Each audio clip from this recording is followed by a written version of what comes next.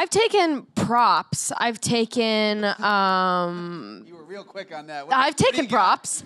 No, well, the attention to detail is so amazing in the show, and it's kind of a sad prop. But when season 1, when it was Tommy's funeral, they had brochures for Tommy, and so like I took stuff like I took one of those, and I'll take little like pins and things like that. But for the most part, I leave it to just be on set, especially wardrobe. I mean, I'm in that stuff 5 days a week, so it's nice to not be in it occasionally. I just really want that jacket. It's a good-looking jacket. That's all I want, and then I'm good. At the end of the show, I want to take the locket.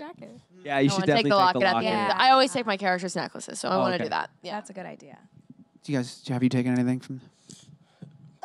Anything that you want to admit? Afraid to confess right now? Is that what's happening? I haven't taken a single thing. No, I definitely have it, and like I definitely do want some of the wardrobe pieces that come through because Angus is a knockout. He dresses us so well. But no, I wouldn't dare to. This is my first big job. I'm not trying to get fired yet, man. They're Netflix is watching right now. I know they are. All right, good. And that contract extension is good.